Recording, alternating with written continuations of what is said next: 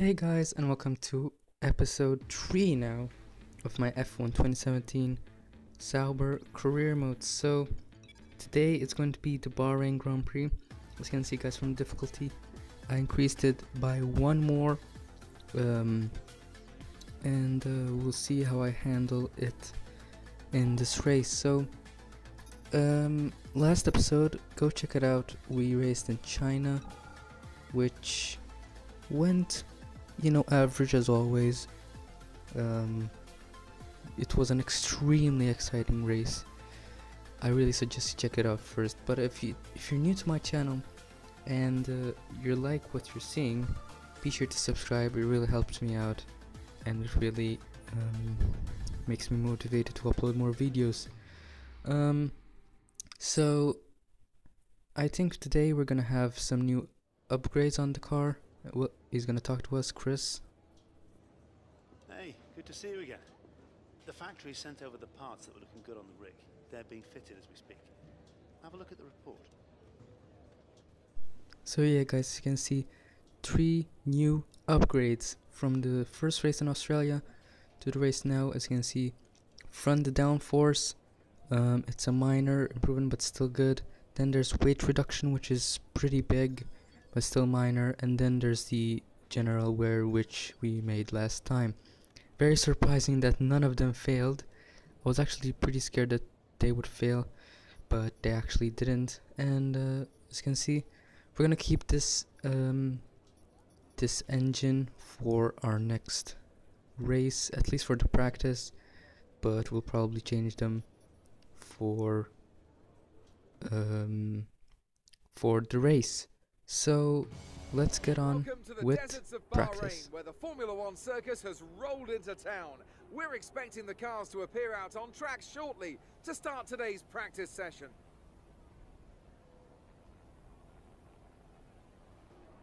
A lot of focus is naturally on the drivers, but it's really important for the mechanics to get everything right as well, as one little mistake could cost the team and one of their drivers the race result. These guys are so meticulous and they train and perfect everything that they do. Without question, they feel the pressure in the same way as the drivers, and they share the responsibility to ensure that the car makes it to the end of the race. So yeah guys, as always, we're going to start our practice session off with our track acclimatization. Again, full purple, pretty easy. I'm actually pretty good at Bahrain, I would say. And yeah, that's our first 50 resource point. Then now, as we go to the next session, which is the tire wear test, we get another purple. Good to see we are being very consistent and getting another 50 resource points. And now this is the fuel management test. We managed to get green in it as well. Then we decided to end the session there, because that's the only time we had. And yeah, as you can see, we had an orange part, and I decided to change it up because I didn't want my car to break up. And before I changed this stuff, I actually tried to make the qualifying lap, but actually my car was really slow in the session, and I couldn't actually pass it, which was pretty strange. This actually wasn't too bad, but it actually made a lot of effect on the car. But as you can see right there, the qualifying test went pretty well. We made our target, and this is the strategy test now. We got pretty good, but now as you can see guys, look at the gears. We have lost a gear on our car. As you can see, the gearbox is just over 60%, but look at the gear. We have lost 7th gear. I actually forgot to change the gearbox, and this is the only 3rd race of the season, and we have already got a gearbox problem. We need to seriously fix this, and I was just gonna finish this strategy test. It wasn't bugging me a lot, the engine was pretty good, it was only the gearbox. And yes, you can see we completed it. Then I decided to stop to save the engine. So 600 resource points there. Then as I went on my laptop, I decided to change it up. As you can see, we actually have a penalty now because of it. I don't know if it's because we changed it late, but I think we would still got one if if we had done it before or after actually. But this is our agent now. She wants to qualify 19th and beat our teammate Pascal Verline. But yeah, let's now go into the qualifying.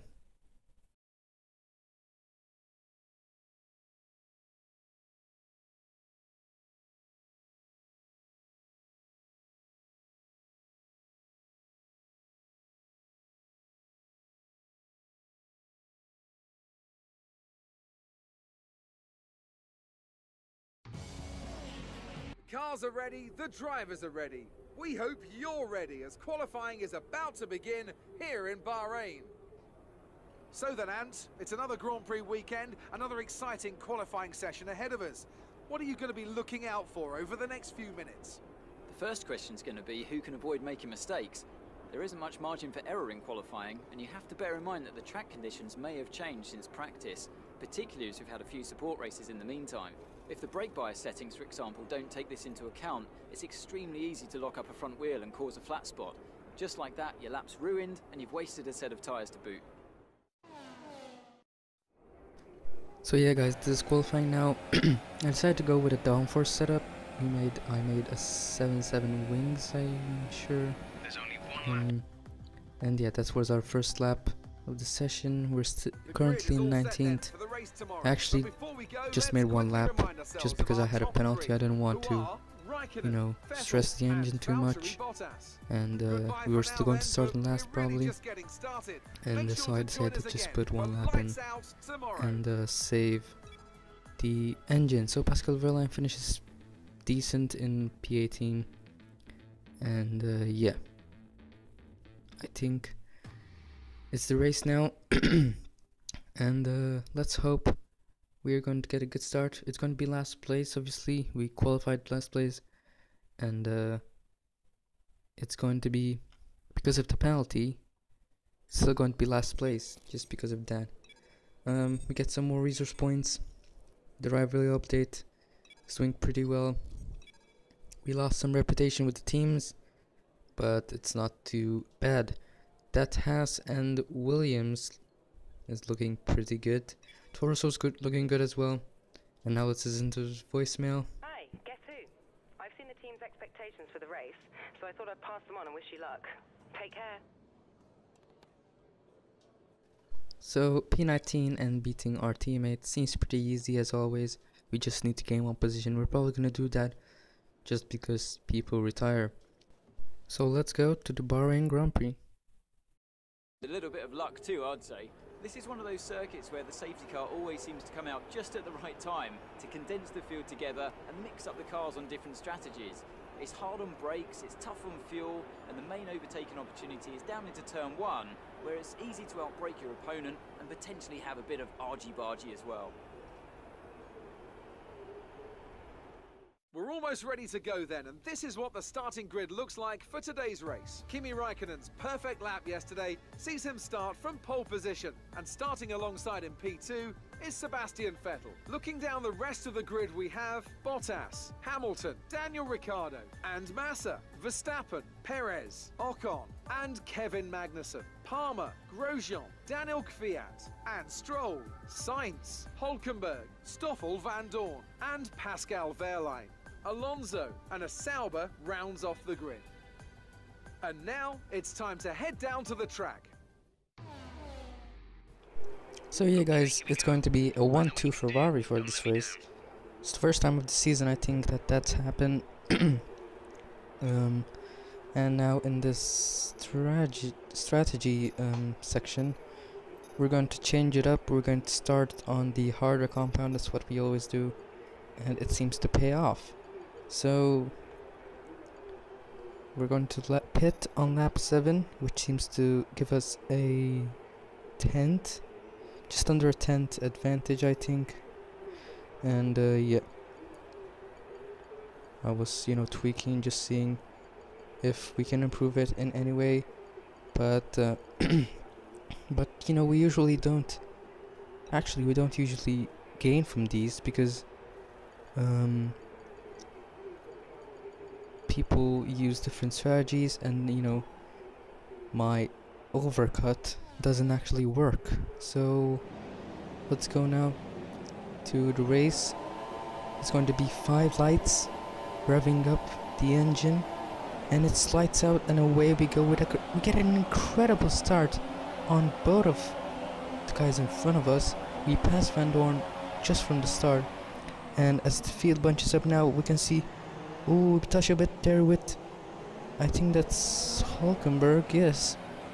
And there's yellow flags now. What the hell has happened? Everyone's bunching up, and we got an illegal overtake on Van Dorn. What the heck has happened there? So yellow flags came out. He obviously braked to doesn't crash, and I thought that was BS. So and you can see there's Daniel Ricciardo still sitting still out of the track. But as you can see there, guys, I actually got another illegal overtake, which is bullcrap. But as you can see there, we slid as we touched with the Saints rear right tire. So very action-packed first lap. But as we can see, we tried David inside once again. We leave him the room. He's just gonna, hold it as always. But now we're gonna try and dive it down to his side. Maybe, yes, we try. We don't squeeze him out, but I think we've got a pretty good exit. As you can see, I'm just checking my front wing if it's visually damaged, and it clearly is. And I actually felt the car. As you can see, going wide there, that's just from the front wing.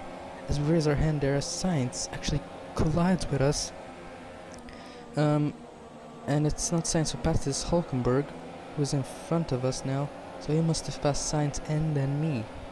So as we skip now to lap 3, we are trying to pass Van Dorn, who is right in front of us, who's going pretty slowly.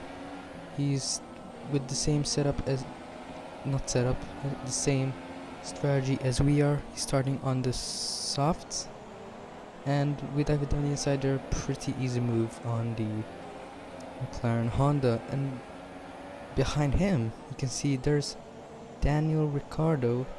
I think I saw him. No, it's actually his teammate, as there's yellow flags now. I think there was a collision between the two McLaren teammates. And yeah, there's yellow flags now, and that's Magnussen. That's why there's yellow flags. It's because of Magnussen. Magnussen is out of this Grand Prix. So much drama in the first few laps. We are down to 90 runners now, but skipping now to lap 4, we have Dan Ricciardo for company now. He's gonna try down round the outside, but doesn't manage to do so. We hold on for now, but he's looking like he's going to pass us soon. So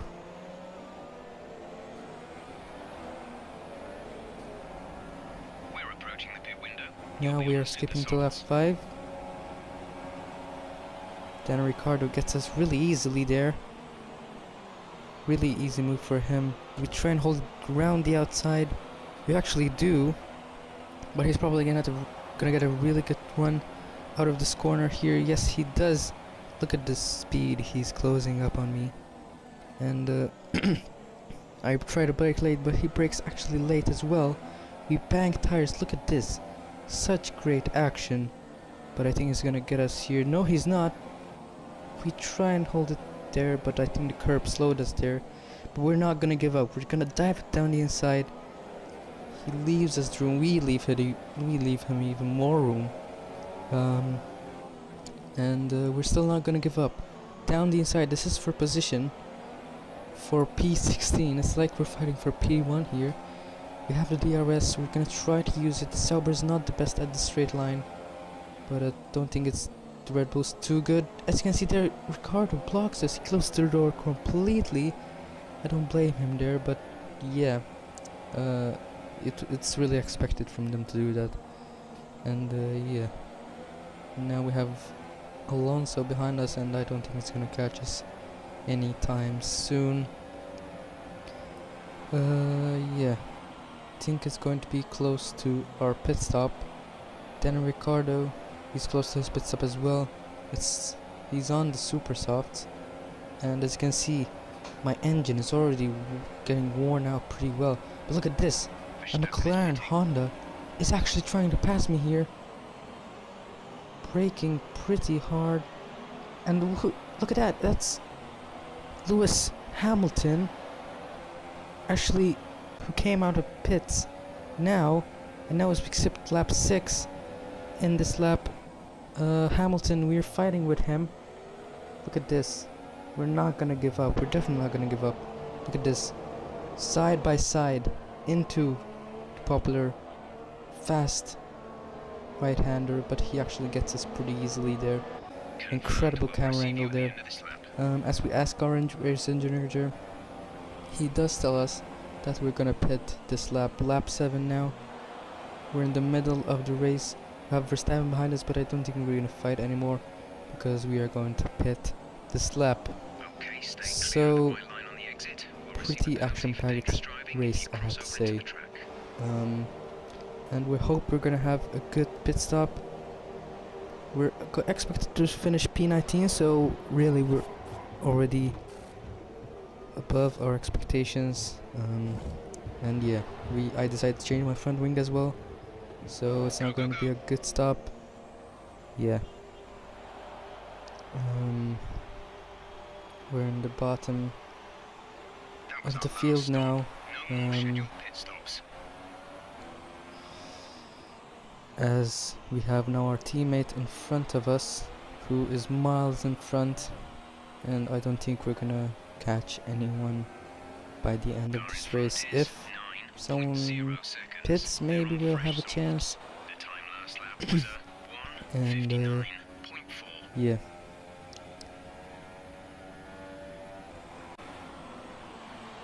As we now skip to lap 10, we have Van Dorn, who's just exited the pits. He must have had the same, maybe he had some kind of crash, or maybe he went for a two-stop. Two-stop is not recommended, man. You just slow down, and nobody does that. We get a pretty easy move on him, but there's yellow flags right there. And it's because of Daniel Ricciardo. Look how unlucky he is in this race. Look at that. Look at the right front. He has a puncher on his right front. He's had such an unlucky race today. It's unreal. First corner crash. Well, not first corner, but second corner, and then to get a puncher just at last. It's pretty bad. So all the way to lap 14 now, last lap. We have Alonso in front of us, who's going pretty slowly. Kimi Räikkönen wins the race, but I don't even care. And we're actually closing to Alonso pretty quickly. We think we're just a few seconds behind him. But I think I'm seeing someone in front of him. He must be getting blocked by someone who has a problem, maybe, because we're actually closing up pretty quickly. We are on the same tire, but I'm trying to give my all in these last few corners, but I think it's going to be P17.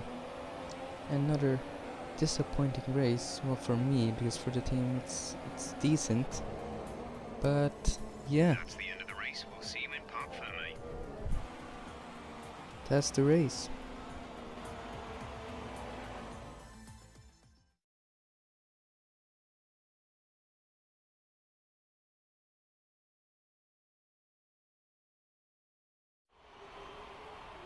hard-fought win today then, after a very difficult race.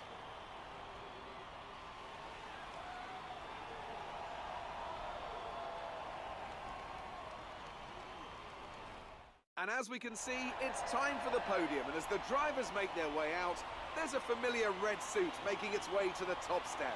Fantastic win for Ferrari.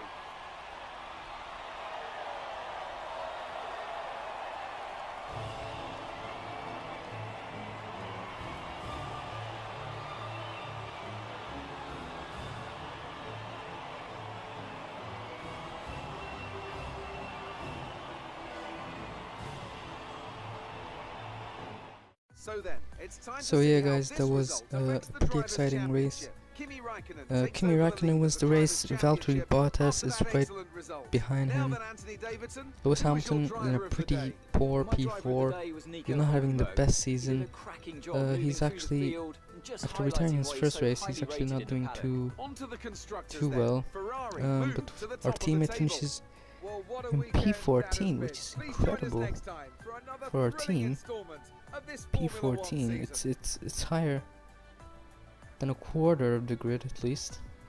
But yeah, here's the standings. It's not going to change for us because we haven't got any points. Well, it's really calculated with the average positions. We actually go down, we're just in front of our teammate. And we're Sauber, so we're in the bottom. Actually, Ferrari are leading the championship by a few points with Mercedes, so pretty interesting. And I think it's Raikkonen who's leading the championship by 50 points. So at least he's not winning every race, just like some other career modes like is going on. Yeah, that's going to be the end of this episode. Just one thing I actually don't like about this game is the loading times. They're pretty long, and I always forget to cut them off. Yeah, our team approval looking pretty good, and reputation level spring looking good as well. Career score, as always, increases. And double up for you guys today. If you enjoyed this video, leave a like, and I'll see you in the next episode. Bye guys.